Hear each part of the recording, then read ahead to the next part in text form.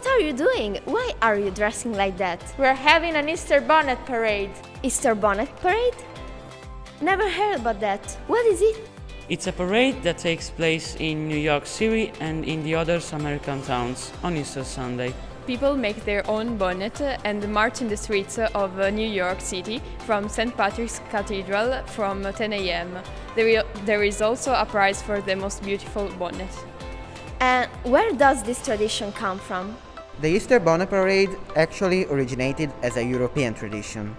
People will wear new clothes and hats to celebrate the coming of spring and Easter, that is, rebirth and new life. It wasn't until after the Civil War that the tradition started in the USA.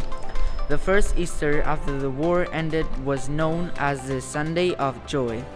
Mothers, wives, and daughters came out of mourning and replaced the dark clothes with outfits full of light, colors, and spring flowers to signal a renewal of life.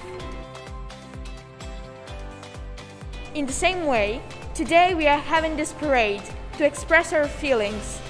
We are coming out of a long and exhausting period of pandemic, which has changed our lives deeply for the worse, by depriving us of so many things, like coming to school and staying with our friends.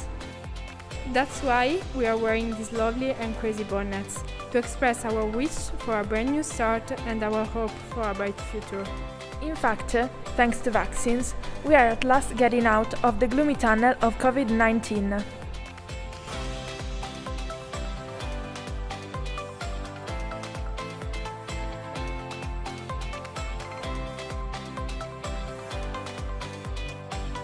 And the winner of this parade is...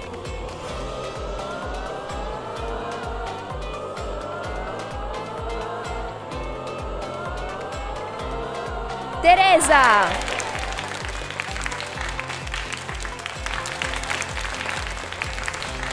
Thanks so much, everybody. Well, I made this bonnet myself using flowers, chicks and straw. It was great fun for us students, and we all thank our teacher Manzione for giving us this opportunity. Thank you so much, teacher Manzione.